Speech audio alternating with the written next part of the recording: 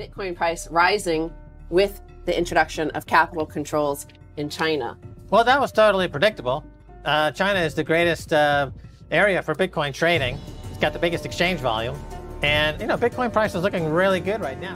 Right, so at this time, China becomes the epicenter of Bitcoin space with the concentration of miners, and they have the cheap energy.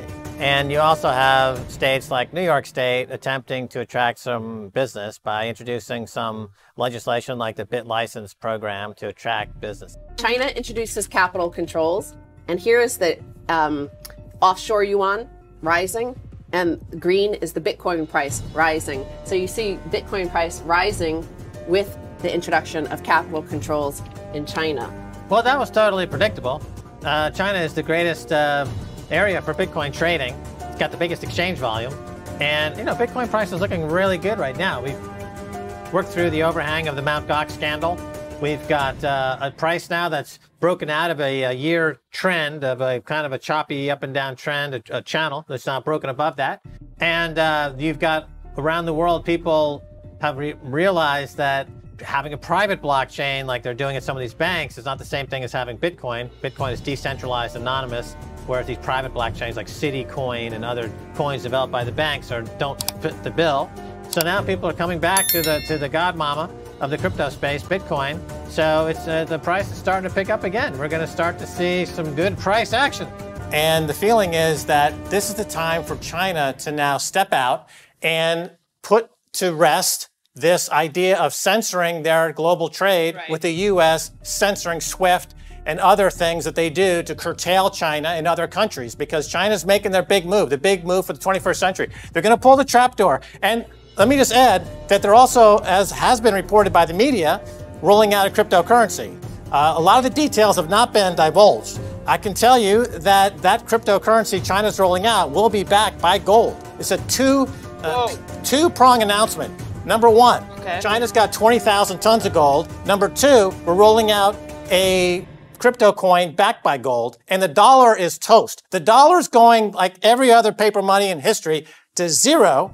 And you say, where's gold going? Is it going to 5,000, to 10,000? It doesn't matter. In dollar terms, gold is going to infinity. In dollar terms, Bitcoin is going to infinity because the dollar is going to zero, like every piece of garbage fiat money before it. While China is dominating in the actual accumulation of Bitcoin at this point in time, and they are definitely dominating the chip space, which is very important to mining, and miners are very important to Bitcoin. They're driving up the hash rate because they're all engaging in an arms race, this ASICs arms race going on in China. Bitmain is accumulating power and Bitcoin.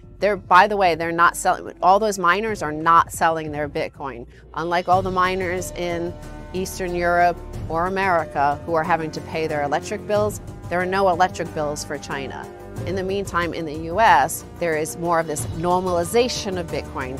And 2015 is really the attempt by many participants in Bitcoin to kind of agree with the banks, try to get Goldman Sachs, try to get JP Morgan on side, try to participate in R3, this consortium of blockchain, not Bitcoin. And we have in New York the BitLicense. June 2015, the final draft of BitLicense in New York is published. Soon after publishing this final draft of the new BitLicense law in New York, which would ultimately drive all the Bitcoin industry out of New York, Ben Lawsky, who wrote this law, then joins a cryptocurrency firm. So here we have this attempt to be the first. You remember at the time, it was BitLicense is going to bring all Bitcoin industries here, and we're going to make it blockchain, not Bitcoin, and it's going to be legitimate, and it's going to be blessed by the Wall Street regulators. This is Wall Street. The New York Department of Financial Services thinks that they're going to make Bitcoin, this blockchain, not Bitcoin, they're going to host it all in New York City.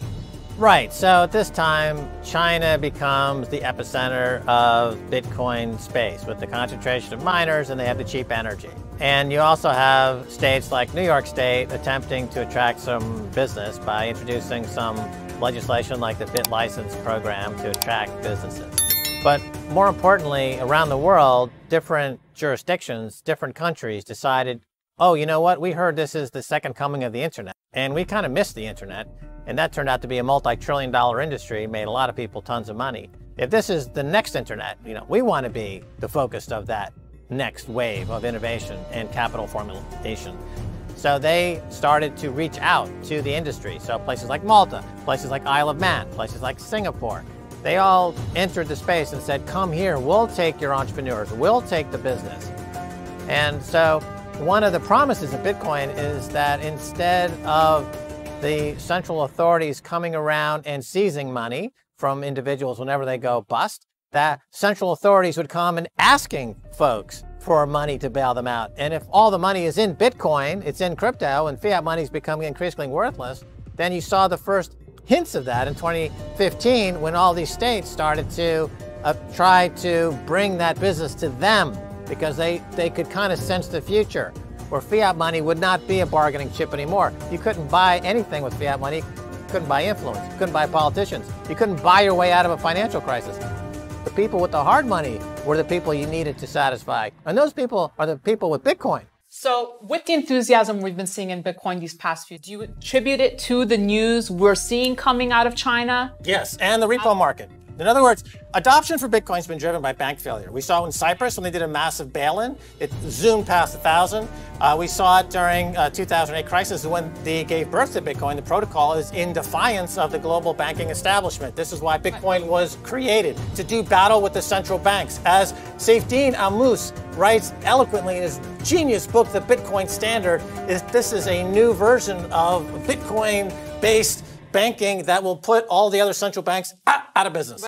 Bitcoin could be the new currency for global trade. Citibank says, of course, that's Dorian Nakamoto. And this is the much talked about report out of Citibank that many academic economists were very upset with. But basically what Citibank is saying, and they're one of the biggest recipients of bailouts in American history and part of this financial system whereby, China's eating their lunch and payment system because the likes of Citibank never bothered to get out of bed. They wouldn't get out of bed for $10,000. They can't be bothered to come up with any innovations. Well, they, in a report entitled Bitcoin at the Tipping Point, it charts the evolution of Bitcoin from a form of payment to its current status as the store of value. The authors forecast that Bitcoin's core properties, combined with its global reach and neutrality, could see it morph into the currency of choice for international trade in around 7 years. It's happening right now because the transaction is the settlement. So you don't need Citibank. It obviates Citibank. It makes Citibank redundant, as are all banks redundant with Bitcoin. I can trade with you as a currency, and it doesn't require any bank, doesn't require a central bank. And they got a little bit reversed. They're saying it started off as a means of payment and people are looking at it as a store of value. But in fact, it started off as a store of value, and now it's morphing into a means of payment. That's the whole history of money. So Citibank should know at least the history of money and how money comes into existence. But nevertheless, a good effort, and I applaud them for at least recognizing that they're about to go out of business. It's like, Walmart gets the government to pay their employees, right? Walmart doesn't pay their employees. The government pays Walmart's employees so that the people at Walmart who run Walmart can take more money for themselves. So now what's going on here is that these tech companies want the American taxpayer to go fund some AI, some artificial intelligence for them. They don't want to spend the money on the AI themselves because they want to keep it for their stock bonuses. They don't want to do any actual work. They just want the transfer payments from the Fed, put it in their pockets. And then if there's a complaint about, oh, China's leading in AI, they're like, well, go talk to the taxpayer. We're just company, we're just corporations. We don't know how to do anything anymore.